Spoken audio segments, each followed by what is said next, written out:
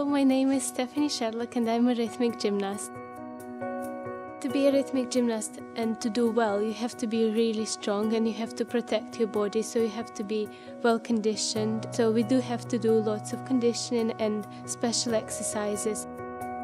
We do lots of stretches, and then we do oversplits every day, and then we practice our shapes. I'd always make sure I do my shapes with elastics, and then we also do lots of active flexibility exercises such as kicks and holding the positions you want to be in.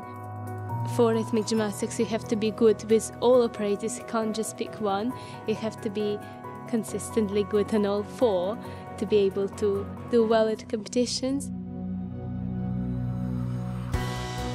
Artistry and expression of the music is one of the most important things in rhythmic gymnastics. For me, it's about telling a story with your body without any words, so you have to engage the audience and show them the emotion behind your motion.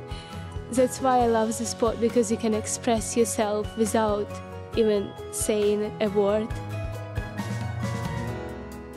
Flexibility is, of course, quite important in rhythmic gymnastics because it's all about the nice lines and beautiful shapes. To be flexible, it just requires perseverance, and you just have to keep doing it every day, over and over again. I started doing gymnastics quite late. I was 10 years old and I wasn't flexible naturally. I think I'm an example that you can do well. It doesn't matter what age you are, if you try your best, it will get better just each time you do it.